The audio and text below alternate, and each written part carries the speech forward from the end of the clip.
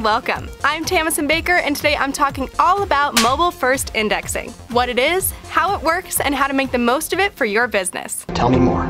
First and foremost, what is mobile-first indexing? It is, as the name implies, the preference of mobile websites in Google's search algorithm. Google knows that the trend of users viewing more content from their phones is here to stay, and mobile-first indexing reflects that. So what does that mean for you as a business owner? And is simply having a mobile version of your website good enough? Let's dive into this world of indexing a little deeper. I'm so ready. Mobile-first indexing means that the mobile version of your website is the starting point and baseline for how Google determines your rankings. But it's not mobile only, meaning that if your website doesn't have a mobile version, your desktop version will instead be the starting point. Just keep in mind that not having a mobile site could likely have a negative impact on your rankings overall. I don't like that. I don't like the sound of it. Something else to consider is that mobile-first indexing means that your mobile site will be the primary version of your website. Up until now, the desktop version of your site was considered the primary version. So if your mobile site is just as good as your desktop site and both have been equally optimized, you've got nothing to worry about. But if your mobile site is more bare bones, isn't built responsibly, or hasn't been optimized with things like speed and SEO in mind, you may want to consider some fine-tuning to help your rankings. So what should you do about mobile-first indexing? First off,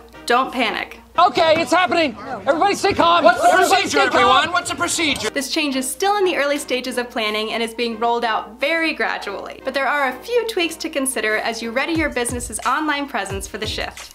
When it comes to context, text that is collapsed or hidden within tabs will not be treated any differently than otherwise visible content. Because you're operating with less space on mobile, this kind of setup is actually more ideal. So all content will be treated equally regardless of its placement on the site. If you have a specifically designed mobile website separate from your desktop version, you want to make sure that the content is just as high quality and valuable, including things like alt tags or indexable videos and images. You want to include the same structured data markup on both versions of your site, and make sure that your titles and meta descriptions are equivalent on both versions of all pages. If you're using hreflang for internationalization, your mobile URL's hreflang annotations should point to the mobile version of your country and language variants, and desktop URLs should point to the desktop versions. Your social metadata, like Twitter cards, should be included in both versions, and you'll want to make sure that any links to sitemaps are also accessible from the mobile version of your site. Make sure you verify the mobile version on the Google Search Console, verify that your host servers can handle the increased crawl rate, and consider implementing mobile switchboard tags.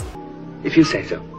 Sound like a lot? Here at CS Design Studios, we have the qualified team and the know-how to get every version of your website optimized for this new mobile-first indexing. For more information, please visit our website at csdesignstudios.com.